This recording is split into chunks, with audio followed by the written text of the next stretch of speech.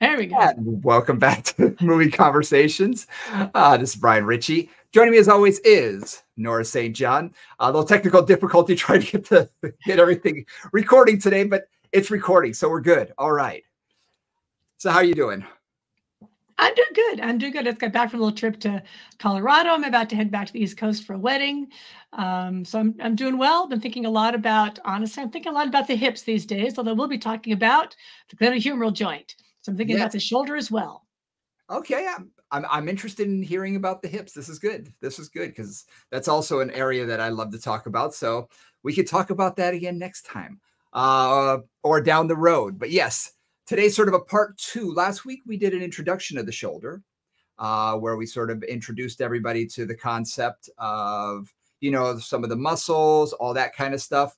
I did a deep dive into the muscles that are attached to the shoulder, attached to the scapula, and there are 17, including some that I was like, oh, I hadn't thought of that one. Because even like the hyoid, the muscle that attaches to the hyoid bone and thing, I was like, oh yeah, I hadn't even thought of, you know, it's certain muscles that I just was not ready for. And I thought, oh, those are really interesting. So there's a lot that attaches back there. So yeah, it was an interesting sort of deep dive to do. So nice. You know, one of those interesting things that, yes, we are nerds and I can't help it. You know, it's just, we get on a topic and we just start going for it. So yeah.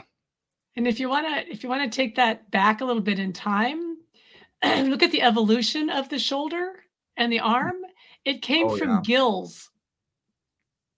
Excuse me. So there's an evolutionary connection to the structures of gills in fishes that then through a long, complex process of evolution became some of the ways that the shoulder joint works and the scapula. Okay. Throwing that out there. When you think about evolution and you hear things like, well, you know, the T-Rex was more, you know, like a turkey came from like a bird, like a turkey. It's like, wait a minute. You can't do a before and after picture of the two and see, you know, how that evolution was created. And it's the same thing going, okay, gills to scapula. Interesting. I mean, I could somewhat sort of picture, so I'm going to have to do a dive on that. That's going to be an interesting one. That's going to be an interesting one. Yeah, this is one that I've heard and I've dove into a little bit. So just kind of looked at some of the thought processes about it in terms of, you know, looking at just the evolution of creatures and when did shoulders show up? Because, you know, for a long time there were not shoulders. And there was not like a neck, right? Because you think about a fish is basically a head and a body. There's no neck there. It's just a head and a spinal cord and then the muscles attached to that. So this whole way of having the head separated, which, you know, all quadrupeds have and, you know, many, many creatures have, is a totally different way of putting things together. They're different than a snake or a lizard. Like reptiles, you know, have more of a head into body shape. Right. Mammals are mostly head, neck, body of whatever kind. Like it could be a giraffe or it can be a, you know, an ox. But anyway. So interesting. Yeah. Interesting. Well, we're going to be talking about the shoulder today. And humans, in modern humans. In humans. So our bodies, that's what we're going to be focusing on. So before we get into that, though, I want to remind you, please do us a favor. Hit the like, hit the subscribe, whatever platform you're on. Hit those buttons. Give us a 5-star rating if you can. If you like what you're hearing, it helps all of our algorithms. Also, check us out on YouTube.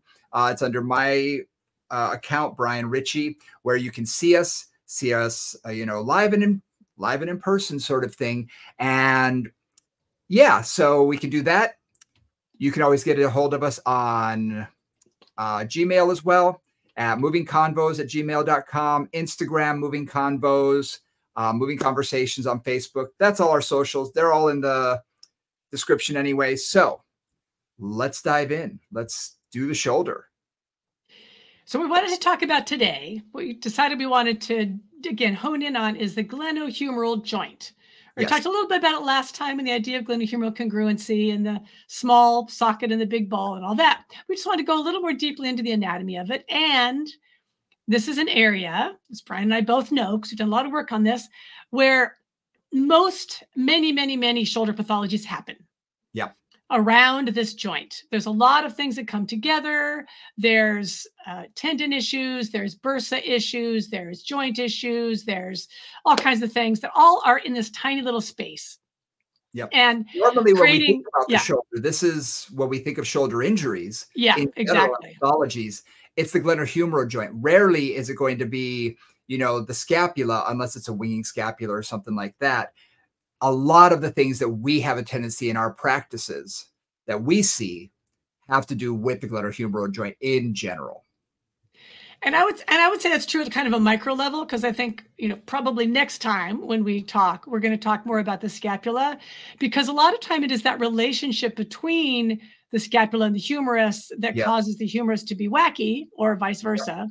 But the pain usually ends up somewhere around here. It's not, I mean, the scapula isn't usually just uncomfortable, right? No. It's usually, and even the back of the shoulder may be uncomfortable, but it's often the top and the front. This is really where people generally feel any kind of shoulder issue. That's where pathologies, you know, end up centering in terms of pain and discomfort. Yeah, normally.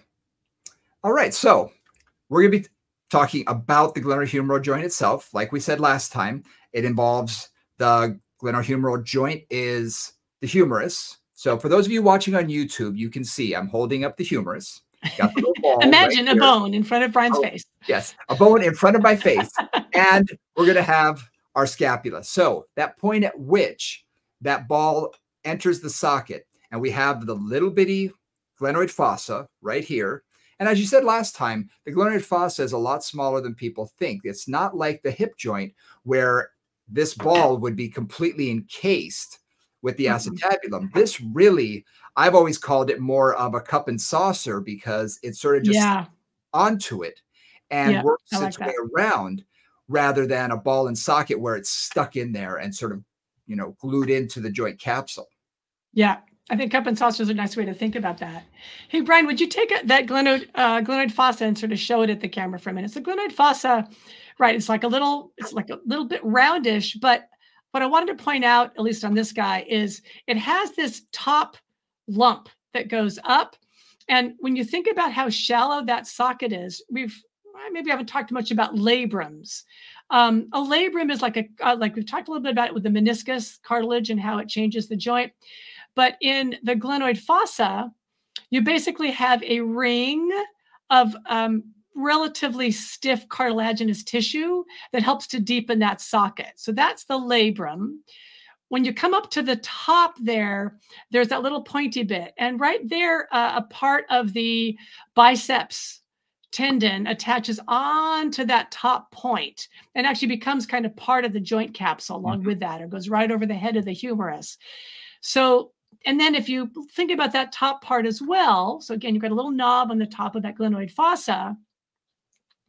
The supraspinatus tendon goes right through between the acromion and the top of that glenoid fossa. So you've got the humerus, you've got the biceps tendon, you've got the supraspinatus tendon, you've got the space between the humeral head and the acromion. Like that is a small, congested little area. It's like the 405 freeway in LA at rush hour. I did grow up in LA, so I know whereof I speak. Yes, that area, we refer to it as a subacromial space because it's the space between or the humerus and the acromion, and it's below the acromion. In a healthy shoulder, optimum is like 10 millimeters. And we're talking like a young person. For those of you who are not metric. And anything less than 6 millimeters would be considered impingement. So that's when things get really funky. And we're talking about 4 millimeters. That is a small amount of space to decrease before you start having possible issues. Right. So impingement basically means that space is pinching onto those tendons and tissues that run in that subacromial space. Yeah. So Brian's again got just a little image up on the YouTube, right, where you see that how that tendon goes over and how it gets stuck between the humeral head and the acromion. And you can kind of feel a little bit of this on yourself. If you feel the edge of your acromion, those of you who are not in a, on YouTube, and you feel like the edge of the acromion, so you walk out to the end of your shoulder, there's like a little bit of a bony lip that faces more or less straight sideways. And then you feel below that, like your humeral head is not far. No, it's kind of right below that. It's right there. Right. And as you come up, like that space is going to get even a little bit smaller. And that's the whole thing that most people don't realize is when the rotator cuff isn't working properly, every time you lift that arm up, you are decreasing that subacromial space every single time. And then all of those things that are in that subacromial space, like the supraspinatus tendon, like the bursa, the joint capsule, all of that gets compressed, gets squeezed. And anytime you've ever, trapped, had something rub against your skin over and over and over again, you create irritation. It doesn't feel good. Well, just imagine in your shoulder joint, you reach overhead, you reach overhead, you reach overhead, and you do it numerous times. That muscle will begin to get compressed. That bursa will begin to get compressed over and over and over and create possibly some irritation. And that can lead to inflammation. That can lead to, issues. Tendon damage, tissue damage, that kind of thing. Yeah. So let's talk.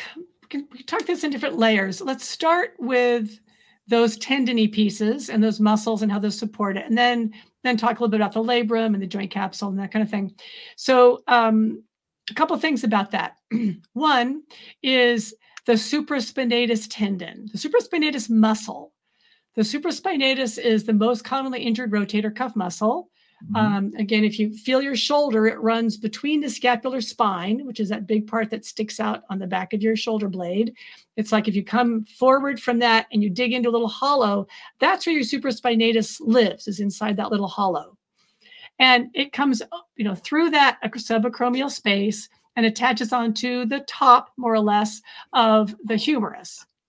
And what its job is in terms of decreasing impingement is its job is to actually pull that humeral head in and down as that arm lifts up. So as you're, lifting the arm up overhead or bringing it up in front of you, going above roughly 80 to 90 degrees of abduction or flexion, that is designed to pull that humeral head down so there's room underneath that acromion. Yeah. And it doesn't work.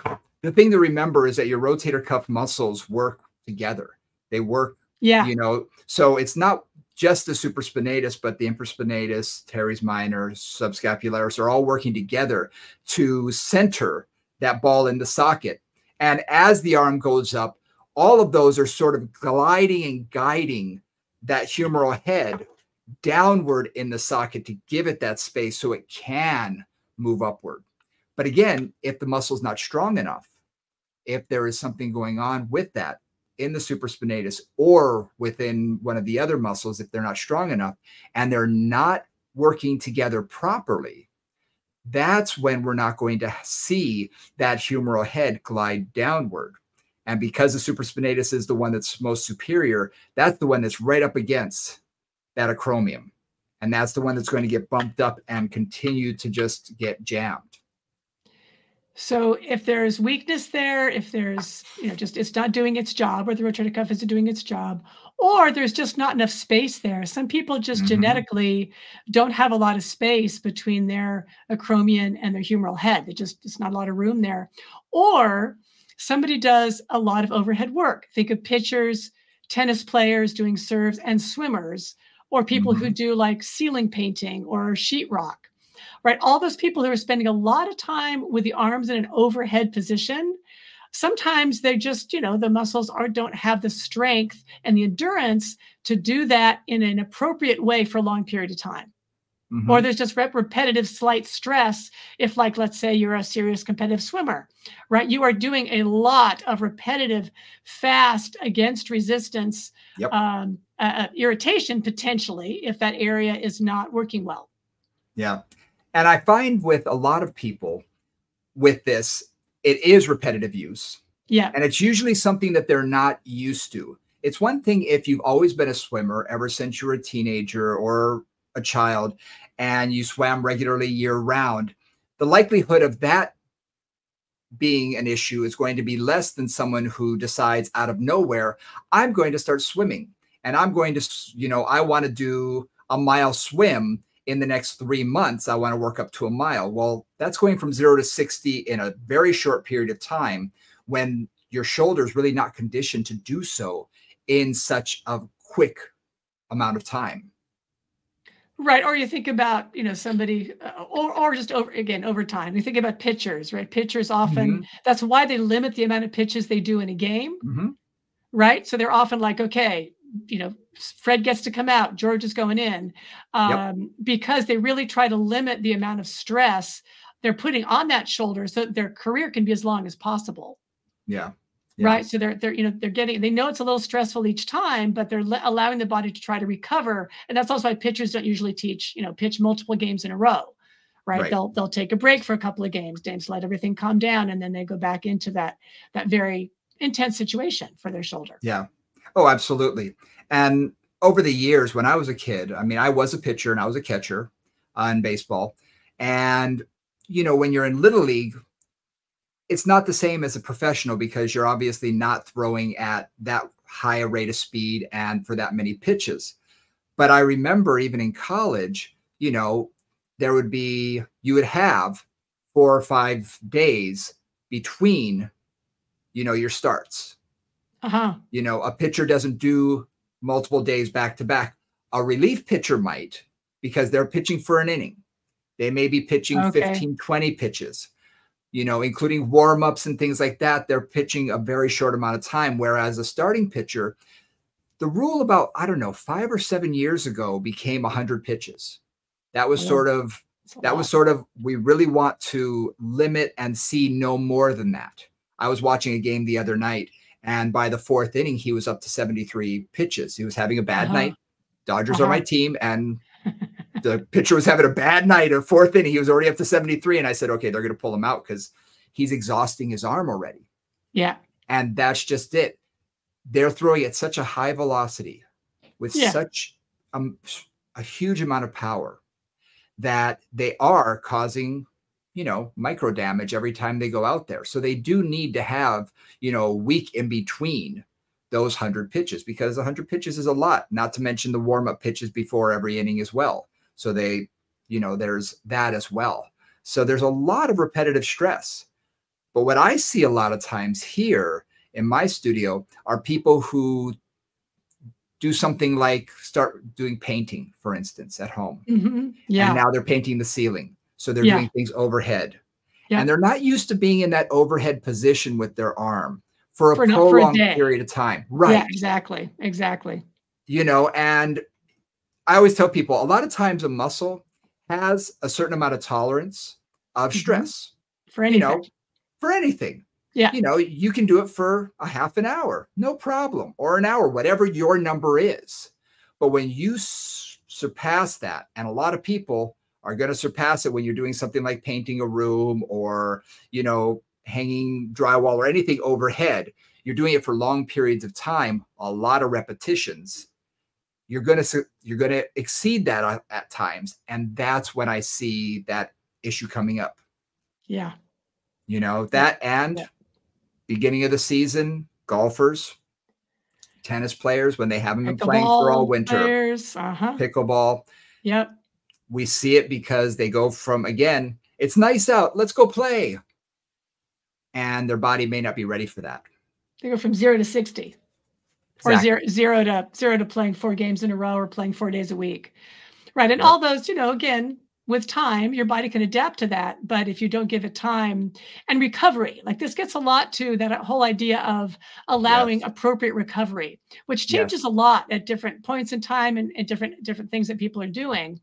Many bodies can recover given enough time between insults, if you will, right? The tissues kind of get used to it and they get over it, basically.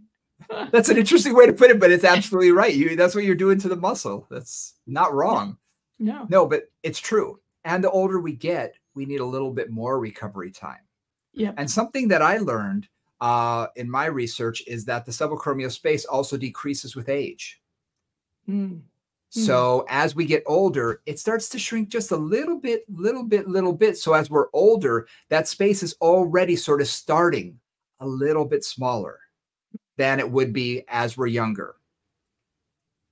So that's something else just to keep in mind, that they may need a little bit more, distraction, a little bit more, something that's going to open the joint up a little bit might be beneficial for that client, especially if they're doing something like pickleball or something, where they're going to, overuse that shoulder possibly.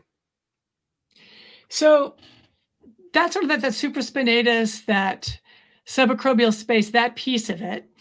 I want to talk about the other part of that. So I think about the supraspinatus tendon is going, out underneath the acromion and onto the head of the humerus. The biceps tendon, one of the heads of it anyway, comes up very close to where that supraspinatus tendon attaches, goes through the groove. There's a groove between the medial and lateral tubercles of the humerus, the intertubercular groove or the bicipital groove, and it comes up right next to that and attaches to the top of that glenoid fossa. So that's another area where you have a muscle that we use kind of a lot, actually, right? Every time you bend your elbows, you eat, you drink something, you lift something up, you're using that biceps tendon. And it's interesting because there aren't that many muscles or tendons in this case that go through a little bony channel. Right. So this guy, it's a tendon that has a relatively thick tendon sheath that protects it to some extent, but it still is going through a relatively narrow channel repetitively, right? Kind of rubbing through a narrow channel. Again, there are not that many tendons that do that. So that's an area where, too, you can get irritation. If the tendon gets inflamed at all, so you've irritated it doing something, too much of something, then it starts to swell. Yes. If it starts to swell, then it doesn't fit in that groove as well. And then it gets more irritated, right? It's just like, if I'm a skinny thing going through a big fat tunnel, I got no trouble. If I get fatter and suddenly going through that same tunnel, now I'm rubbing against the edges of that tunnel and causing myself trouble. So that's another place that you can get irritation in there, is with that biceps tendon, again, getting irritated in that groove. Not only that, when it does get inflamed, I've had some people where it's actually, sort of popped out of the groove. It gets too big for the groove, right? Yeah. And it moves around. So, and usually a physical therapist will have to put it back. And when they do put it back, there's almost immediate relief, because it's like, okay, at least it's in the right place. It's still inflamed, but at least it's in the right place. When it's out, it's rubbing in places where it was never designed to rub. No, exactly. And that's just going to cause greater and greater inflammation of that biceps tendon. Yep. So yeah, that's a big one. And like you said, it's a very small groove. And when something is supposed to go in it, if you think of a pulley and a piece of twine that goes into the pulley, when they're made for each other and they mate well together, they work great. Yeah. But you suddenly double the size of the twine that goes into the pulley, and suddenly it doesn't work quite as well, and it's rubbing in funny ways, and then it can pop out or get in the way, which basically is what would happen here as well. It would get in the way in the subacromial space and begin to create greater inflammation, where it inserts, superiorly in the, on the glenoid fossa. And one thing that we've talked a little bit about that certainly seems true here is, and I'm not sure if it's really true, so this is conjecture time, okay? Or this is just how it feels. It's almost like inflammation is catching. And it kind of is. I mean, if you get a really inflamed supraspinatus tendon, it swells, right? It's got all kinds of inflammatory stuff going on in there. It gets swollen. Just by the fact that it gets swollen from being inflamed, it puts pressure on the subacromial bursa, right? A little sac, if you will, between the acromion and the supraspinatus. And then that biceps tendon comes right up next to that. So again, that any inflammation in any of those areas decreases that subacromial space and can lead to kind of a a viral inflammation of the Oh, whole absolutely. area. It's a cascading effect. Yes. And I think this is one reason why, and I may be jumping ahead here, but we see, and I'm not going to use the word misdiagnosis, but multiple diagnosis Yeah. of shoulder Yeah. problems, because Yes. someone may come in to see me and it really looks like it's rotator cuff, but they say I have bicipital tendonitis. Well, I'm sure that's correct, but you may also have Yeah. other things that are limiting your rotator cuff movement, or that bursa may be inflamed. There's usually that cascading effect that it affects the other things around it as well. Right. So when Brian and I think about the shoulder, and this has been really great working with you, Brian, to kind of clarify this for myself. It's like if there's something happening in that area, I look at the whole thing. Yeah. Like, how is the shoulder moving? How is the glenohumeral joint moving? Check out the rotator cuff. Check out the biceps tendon. I kind of like to check out the whole system, because yes, they may have a diagnosis of a rotator cuff tear or tendonitis or supraspinatus tear, but that so often is accompanied by all these other bits. Yep. So I just like, as you just kind of take a step back and go, okay, well, what's happening with all the other parts of that system? Because sometimes the primary pain is coming from the diagnosis, and sometimes it's coming from an associated area. It's just good to kind of be aware of all the pieces that are happening in there. Yeah. I remember my first orthopedic injury was actually a rotator cuff problem. Mm-hmm. And this is what sort of spurred me on to really looking at the joint, because I knew my shoulder hurt. So being young and dumb and not knowing anything at the time, I thought, well, I just won't do shoulder work, but I'll do chest work and I'll do bicep work. Right. Not my wisest moment at the time. This was when I was, in my early 20s, late teens. And I just kept banging on it, especially the bicep. I just kept banging on it and it wasn't getting better. And it was actually causing more problems. And I couldn't figure out why. It's like, but if it's rotator cuff, why can't I do bicep? Shouldn't be the issue. It's down here. It doesn't have, exactly. because I wasn't looking at the attachment site. I was looking at the muscle belly, because that's, young and dumb at the time. Yeah. And it wasn't until later on that I was like, oh my gosh, I can't believe it seems obvious to us now that we know more, but all that inflammation, and I was basically banging on it over and over and over and creating greater and greater amounts of inflammation, and probably giving myself bicipital tendonitis without even realizing it. Right. Along with, my rotator cuff tendonitis. So yeah, I mean, and it took probably almost a year before everything finally calmed down. And I got the right treatment with a physical therapist. And once I knew what I was doing as a youngster, I recovered relatively quickly. But part of it is stop doing what's hurting it. Right. Right. If it hurts, probably not a good idea. At least not to do to the point where it just keeps hurting more and more. But as you know, when you're thinking like an athlete, you're like, I gotta keep going. Yeah. And with something like this, what I find, and this is with most injuries, time and rest will do a lot of good for it. So when you can allow it to just calm down a little bit, that really can help. It can help to decrease the inflammation. And then we can begin the process of rehabilitation. Yeah. But if you're just banging on it when it's really angry, it may not be the right time to do that. The other thing too, I want to bring up with this, because we've talked a little bit about just that recovery time, right? Like this is part of that too, whether it's injured or whether it's just working hard. But the other thing too, Brian, and this is something that you and I really work on a lot. This has really been, I would say, our way into this work and understanding the body in both kind of normal and pathological situations better is getting that kind of deep understanding of what are the structures in the area, what are they doing, how do they work together? So really trying not to isolate, but trying to look at like, what are all the elements that are happening here? Because so often, like I think about biceps tendonitis, for example. And one thing that I learned in doing my anatomy training, and especially the anatomy in 3 dimensions, where I really figured this out, it's like, oh, look, the pectoralis major attachment goes right over Yeah. the biceps tendon. It's like, oh, so, if the pec is really tight, if the pec major is really tight for some reason, somebody's deciding it's their year to do push-ups, for example, right? Like this is going to be my push-up year or my pec year, then that too can cause that irritation on that tendon. And it's not from the biceps, or it's not entirely from the biceps, it's from the pec being tight. So there's always that, and this is where I think continuing to learn has been really helpful for me, for sure, is just the more I can kind of go, what's in the area, think locally, and then kind of picture moving out, what's happening in the scapula, what's happening in the humerus, what's happening in the muscles around there.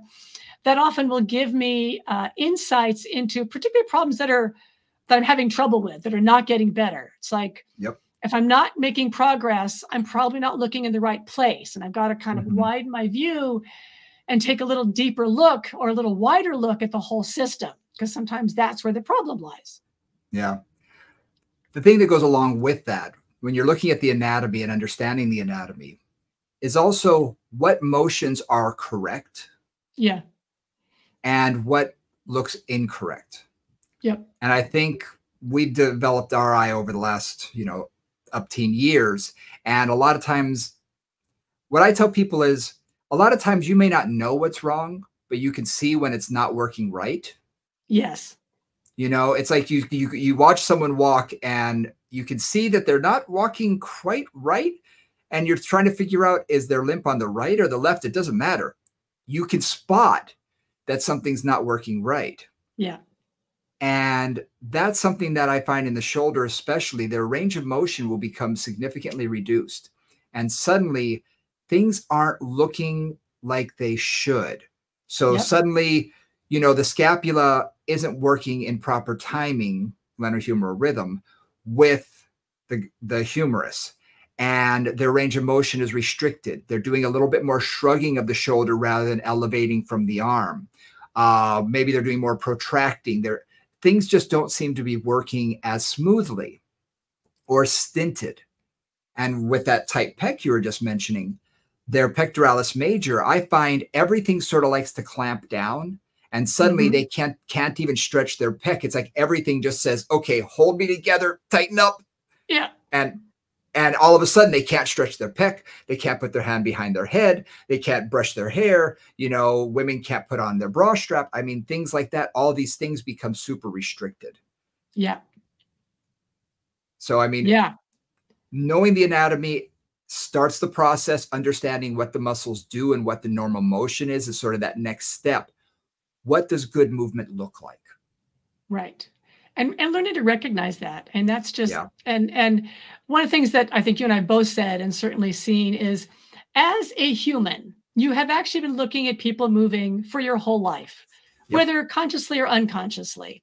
And like, even if you're just walking down the street or in the supermarket, somebody with a funny gait or like something funky going on, like your eye will catch it. Like, why is there an arrhythm? Why are they looking so funny? What draws my attention? And that's often when there's an asymmetry in their movement pattern, or there's a funny rhythm, or something isn't working in a smooth way. So thinking about that. Now, the next piece, thinking about that anatomy piece. So we've talked a bit about the supraspinatus and the biceps tendon. Now, there's also something called the bursa, so subacromial bursitis. There's a few different bursas in the shoulder that can get irritated. We haven't talked much about bursitis, I don't think, yet. We covered it just a little bit last year. In the first season, we covered it a little bit, but not in great depth. Okay. So now bursitis, again, I just think of as being, in some ways, the victim of all these other inflammations. Like, it may be its own problem, but usually it's being, a bursa is a little fluid-filled area.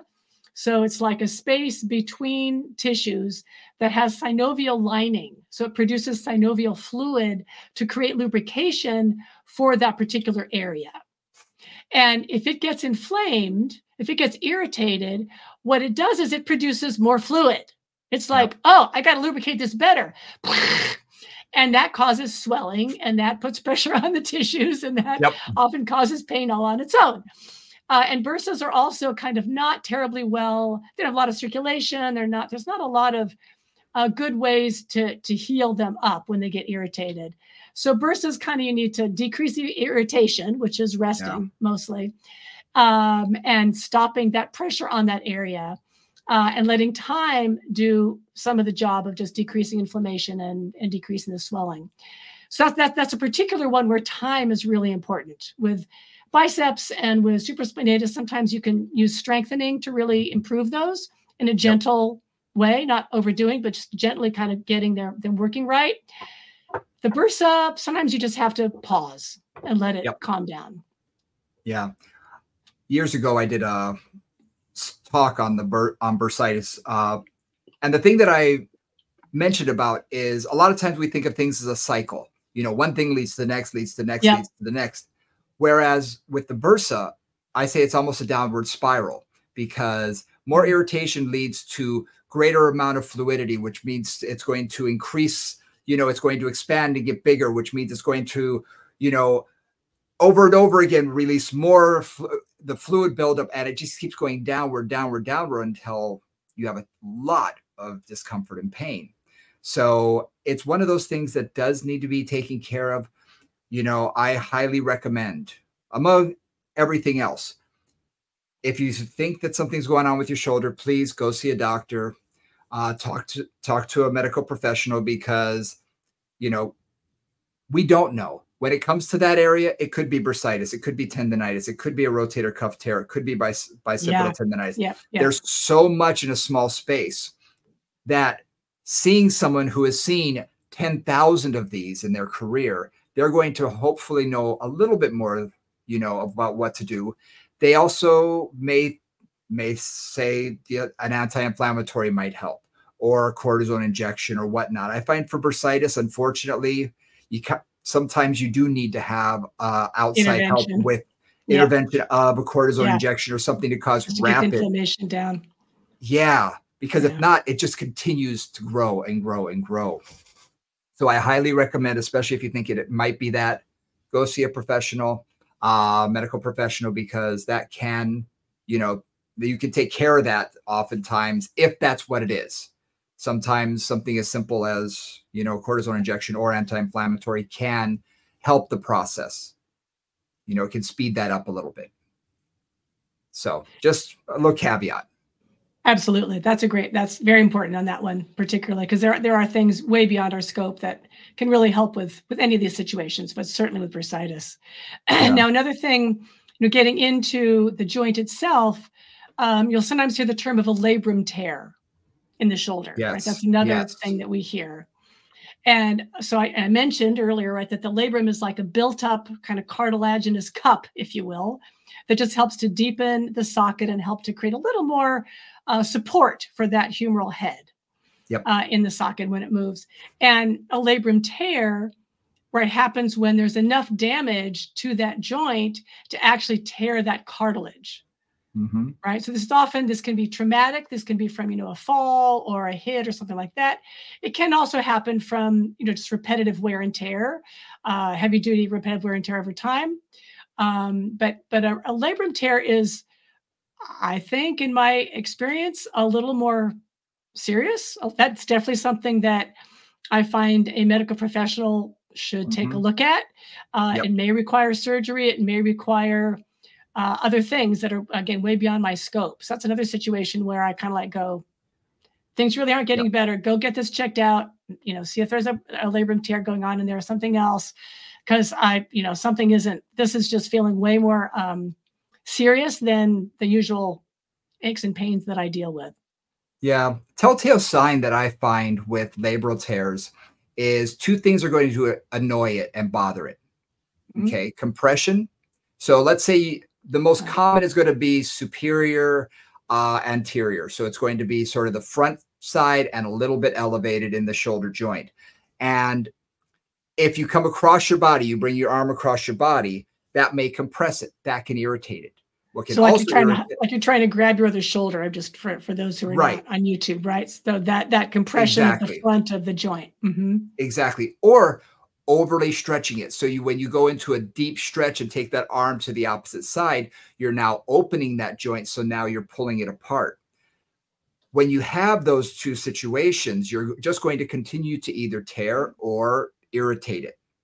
Now, there are many different types of labral tears. Some are going to be very clean and crisp, and it's just like a slice. And for those, doctors would love nothing more than to go in and put a couple sutures in and ta-da, done. However, it can also be frayed. It can also look like spaghetti, and in which case all they can do is sort of trim that area up. We really don't know, and they often don't know until they go in and take a look at it. Right. Because an MRI only shows so much. Well, and also, like, I think of many, many, many of the shoulder clients that I've had who've gone in for surgery where they thought they were doing this, and they get in there and they do something else, right? That happens really commonly with the shoulder. And it speaks to just that point of, again, that cascading effect of they think it's a rotator cuff. So they're going to go in planning to repair or do something with the supraspinatus. But in fact, that seems to be okay. But the infraspinatus is problematic.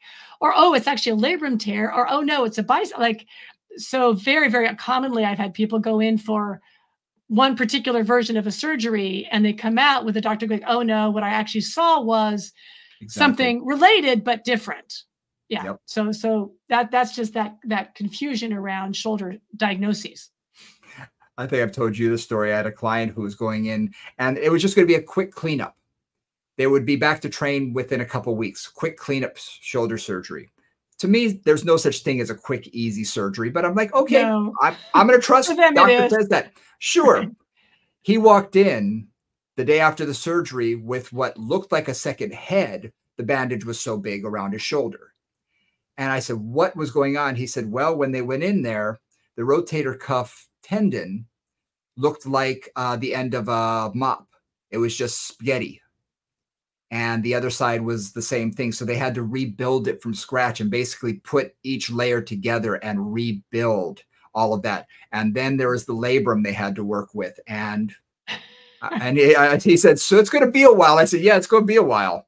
Yeah, and it was. Exactly. It was a little while before he was ready to exercise again, but his shoulder healed very nicely. And, you know, he was one of my most active clients. But yeah, they don't often know. And which is why sometimes I hate it when a surgeon's going to say, we're going to go in and take a look and clean the area up. It's like, oh, you're just exploring. Okay. Right. You're not sure what's going on. Right. You're actually you're actually diagnosing. You're actually going to go in and figure out what's happening. That's what's really happening here. You can call it whatever you want, a cleanup, but really it's like, what's going on in here and why is this not getting better? So thinking about the labrum tear, a couple of things, you know, one, overstretching, but think about sleeping. Oh yeah. Or if you're a side sleeper and that's painful, like, right. And just a little aside, if you can't sleep, you don't heal. Mm-hmm. Like there's such a strong correlation between sleep and healing. And a lot of my clients who are having real difficulties healing, whatever the situation is, I always say, hey, you know, talk to your doctor about working with you on sleep or whatever tools they want to use. Because sometimes that makes the biggest difference. I've had several clients, especially I think of like my postmenopausal women who are having all kinds of sleep disruptions, or a new mom who's having sleep disruptions. And oftentimes if they can manage their sleep, a whole lot of just chronic inflammation can calm down. So just a little something to see there. One other last thing that I wanted to mention. So we talked about labral tears, biceps and supraspinatus, is frozen shoulder. Yes. So frozen shoulder, again, it's kind of what it sounds like. It's also called adhesive capsulitis. So I think that name explains it fairly well. Both do, but that's a little more technical. So you think about the labrum, you think about the humerus sitting inside that cup of the glenoid fossa.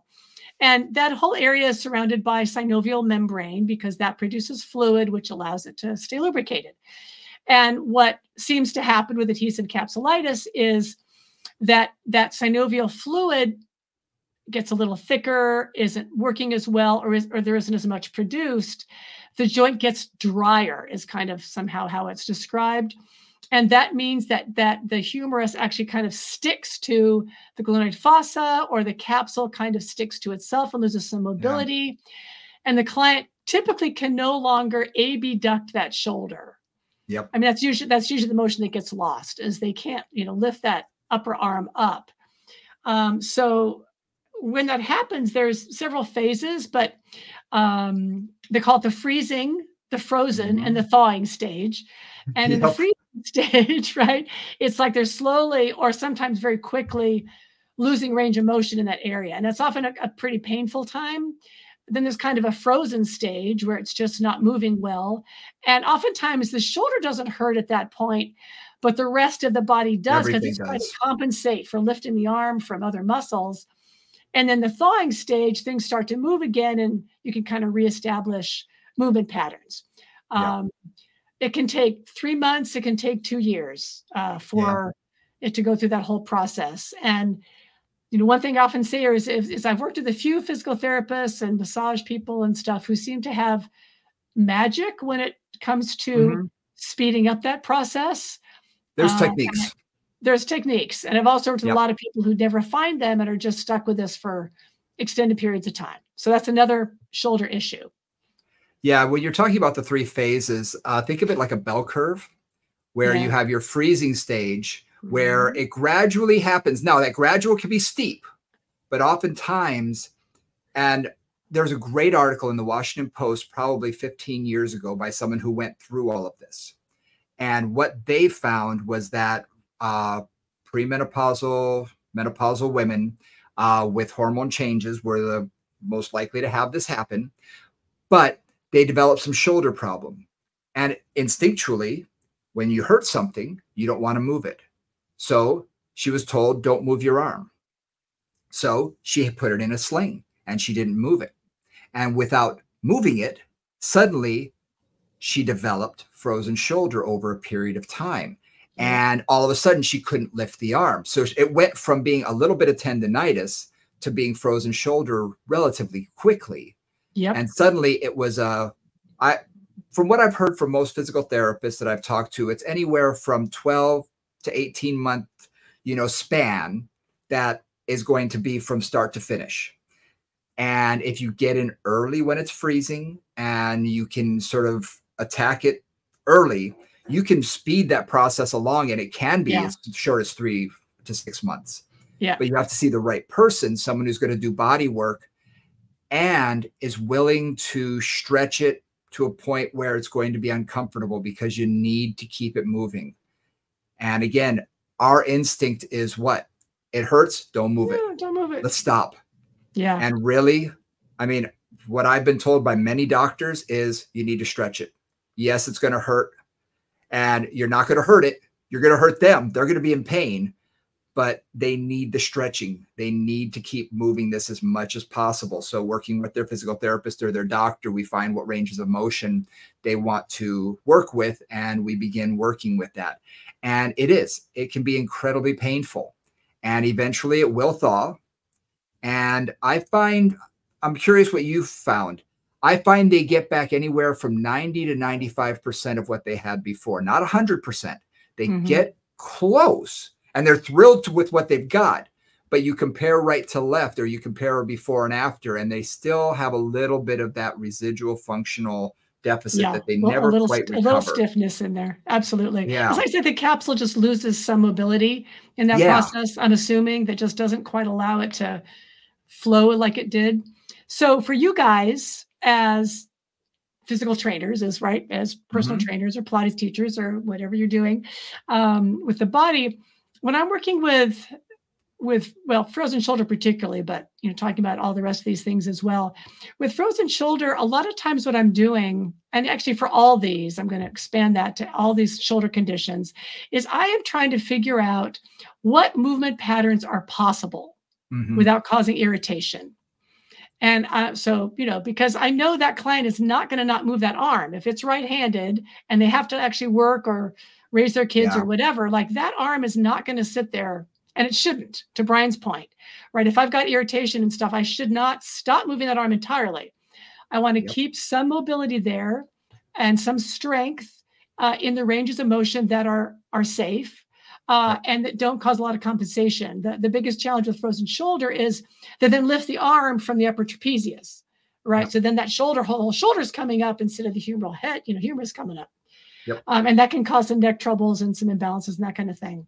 So really thinking about what can they do that is not irritating. Yep. I often start with very simple, no resistance, rotator cuff work, with just like internal external rotation with the hands at the side, the elbows straight. I don't even Yep. do it with the elbows bent.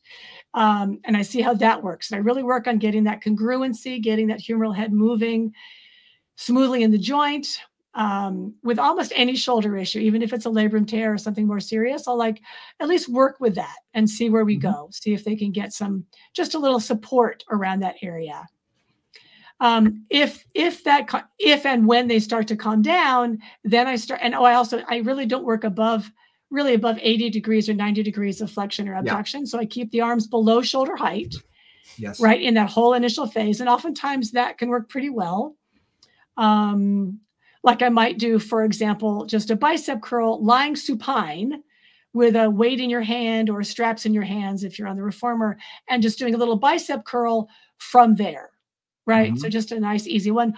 Or, a tricep press. If you're again on the reformer, supine, straps in hands, arms are on the carriage. So your shoulders are not high, and you just pushing down, playing with different angles of the forearm.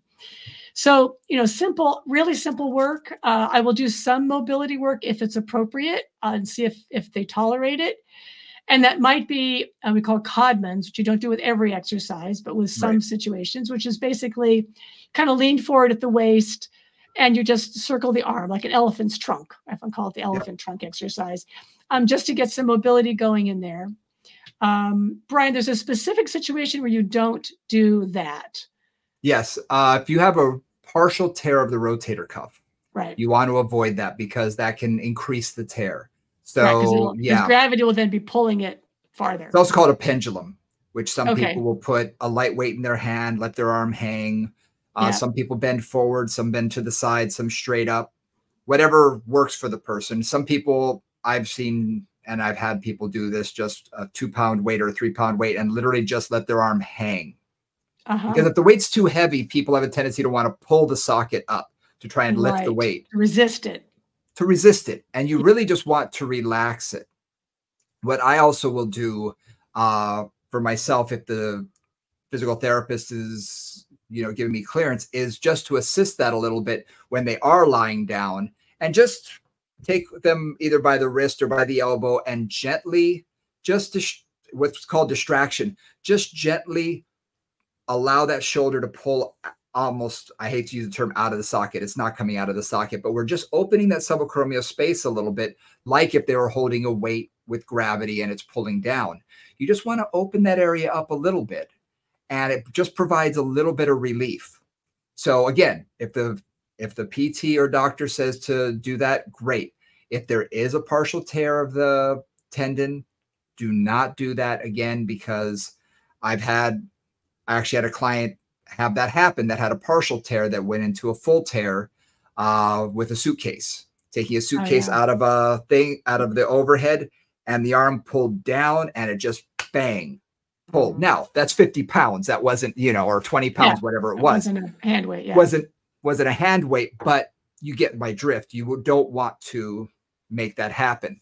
But other than that, Codman's exercise, pendulum, whatever you want to call it, is fantastic for that.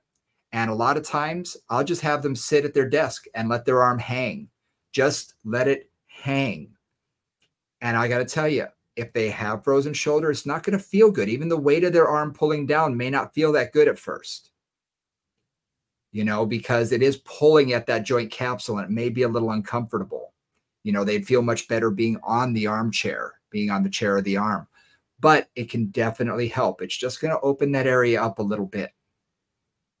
Now, so that often just really, basically all you're doing is trying to create that space, right? So in an area that can be congested. My one caveat on that, and again, that's because I work with people who tend to be on the hypermobile side a lot, is I've also had people who really have shoulder issues because there is no stability there. Like that humeral head is just rolling around in the socket. And so for those clients, that's where I really work on strengthening, and I don't work on mobility. Absolutely. And those are the clients, these clients are generally mobile everywhere. So these are the ones that are, super hyperextended, and they do this test and their thumb wax their wrist and their elbows are hyperextended. And, if somebody really is on the hypermobile side, especially with the shoulders, I will really work on stability like mad. But that's Yeah. a rare situation. That's not the most common thing. I just want to throw that out there is with the shoulder, you've always got to look at the stability to mobility spectrum, because Yep. it can really be from frozen shoulder to super hypermobile. And where are they on that? Right. Oh I yeah. mean, it's not Oh like yeah. the hip has mobility and lack of mobility. The shoulder has like mobility and lack of mobility in a much It's wider range. huge. Yeah. So just being aware of where they are on that scale. And so are you going to focus on stability? Oftentimes where I start in any case, am I going to focus on mobility? And with mobility, I'm just a little more like, let's try this and see how you do. That feels better. Mhm. Great. We're going to go with it. Oh, that feels like it destabilizes you. Okay. We're going to chill. I like doing stabilization exercises in general for anybody with shoulder issues because Mhm. normally the muscles aren't strong enough in stability. Yep. So doing something even like, I'm not even going to say a wall push-up, but a wall lean, almost like a wall plank Exactly. Yep. on one arm, Yep. start on two arms and let one arm drop so that the arm that's weaker is just leaning against the wall. And I will monitor where their scapula is, where their humerus is to make sure that they're staying in place and just have them hold it. Then when they're I do a strong lot of enough, that. I'll get a ball and I'll Yep. deflate it just a little bit so it's a little squishy and have them do it with the ball. Either make a fist and do Yep. that. And what I like to do with the fist when they get strong enough is have them draw the alphabet a little bit with Yeah, their hand. exactly. Yep. Just small things that Yep. will increase the amount of stability and a small range of motion. And Yep. what's nice is if it's a pain-free range of motion, you can begin doing that early on. You don't have to, wait, because a lot of times doing internal and external rotation exercises with a band or with any resistance may be too much. But you know what? Isometric can work, stabilization can work. So if you Mhm. find a range of motion that can and that they feel comfortable in and that they don't have increased pain, that's a great place to start. Yeah, also, I'll do the same thing on all fours. So, the Oh wall is yeah. gonna be the least amount, and then as they get a little stronger, I'll come to all fours and just holding all Yep. fours with one hand and just see if they can keep that steady. Or if then I might even play with them taking the hand in different positions. Uh-huh. So just, from palm straight ahead, turn the palm in slightly, turn the palm out slightly, take their hand a little forward, take the hand a little back. Yep. And just have them hold it, breathe and breathe and breathe, or pay attention and then change the other side. So ways to really play with stability, and a lot of times too, that's awareness, Yes. right? It's like, where is my humeral head? Oh, it's rolling forward. Oh, it's pulling back. Mhm. It's not in the center. And so finding that place, finding that ability to recognize where that humeral head should be and how to hold that together is also part of that goal with any of that Yeah. stability work. Yeah. Something that I really like to do with these clients in general, most do need some, for lack of a better word, mobility work. Uh-huh. And you can't do a traditional, what we would call a pec stretch, a chest stretch, or a doorway stretch where they're leaning through because their arm Yeah. just isn't going to take it. Yeah. I like to do a modified snow angel on a foam roller or something where they start with their hands down by the sides, palms up. And I say, please keep your forearms on the ground, keep your wrists on the ground. Slowly take your arms out like like you're doing a snow angel, and stop when you have increased pain above like a 2, Yep. and their range of motion is going to be limited at first. And I say, okay, if it's a 1 or a 2, just relax. Just try and relax there and have them relax for about 5 seconds and then come back down. And do 10 reps, do a number of repetitions. And you'll find with each repetition, they get a little bit further, and it may be Mhm. centimeters, but it's fine. But by the 10th repetition, they may be 1.5 inches, 2 inches further. And again, that's today. You do this over a period of time, and suddenly their range of motion is increasing. And it's in a gentle way where you're not forcing anything. You're not asking them to do anything that they're not doing to themselves. They are guiding with their own amount of discomfort. And you tell them a 1 or a 2, just a little discomfort is fine, and then back off. And I find that really it empowers them to begin to, oh, okay, I can do this. I can go a little further. So that's just another helpful hint that I found works really well. Yeah, that was my magic go-to. I had one client who literally, she had a frozen scapula, not really a frozen in a humeral joint, but her scapula just, she was an ultrasonographer. She did echocardiograms. Oh yeah. And which is funny because I just had one the other day. So I was like talking to her about this. And, they have this wand, which they're holding in awkward positions while they're looking at a screen and doing a bunch of other stuff for, long periods of time. So her scapula really gotten fixed. And all we did was snow angels, like literally. That's all we did, just the range that she could do. And we would do, and one side she was all the way up, one side she was very part way. And after about a month, she had full range of motion back. Her scapula was working well. Her pain went down. And now I think she was at the point where she was ready. Her body was ready to change. Like I don't take, because she'd been in PT for 2 or 3 years at that point. I think it was time for things to change, but that's what did it. It was just slow. And she was not on a roller because she couldn't take being that high. She was just flat. And one of the little modifications I sometimes use even for pec stretches is I've had one client where they had pillows underneath their elbows. Exactly. So their pec stretch was like here. It wasn't here and it wasn't here. It was like, okay, the elbows were in front. The arms were basically in scaption and they would get a stretch there. And then I would put towels under and then we would take like one towel fold away and then the next towel fold away. So different ways to play with that. Absolutely. Yeah. If I put them on a foam roller, it's usually a very small one, a spine fit or something that's only an inch or two off the ground. Or a half roller or something. Yeah. Something that's not going to elevate them too far. Now, before we go, I do want to make mention, you said something that is very important. For someone who has this, lying supine can be an issue because with their arm touching the table, touching the ground, it puts, especially that biceps tendon, into a lot of stretch. Right. They're already in stretch. Yeah. They're already in stretch. Elevating it with a pillow, with a towel, something rolled up just an inch or two can make all the difference in the world to get them to relax. Exactly. When they are in pain, they're going to tighten up. You need to get them to relax. So just by elevating that arm just a little bit, they're going to be, oh, okay, they can relax. And you're going to see the tissue begin to release and just relax a little bit. And that's huge. Yep. Yeah. Cool. Well, we covered the Gleno humeral joint pretty well today. I think we did a pretty deep dive. A lot of different issues, a little tiny, and we talked a little bit more about some exercise in the last session too. Yep. Because we didn't really go into exercise. It was really more about just what's happening in there and things to think about. Yeah. So we wanted to give you a couple of things that you could play with, you know, and, next session we can do more exercise-based stuff. But yeah, some things to play with. And again, I think in general, when it comes to the shoulder, a lot of times you have to allow time for things to heal, stay in a pain-free range of motion or a minimal discomfort range of motion, because sometimes no matter what you do is going to hurt. Yep. And just do what you can do to get them to move through a range of motion. That's going to be mild, limited amount of discomfort. That's where we start. Yep, that's where we start. And then slowly build that up as their inflammation goes down.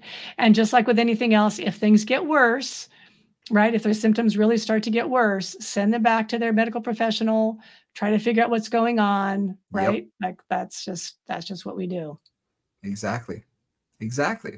Well, thanks so much for joining us again. I think we did a nice deep dive here. You can always reach us. movingconvos@gmail.com. Check us out on Instagram at Moving Convos.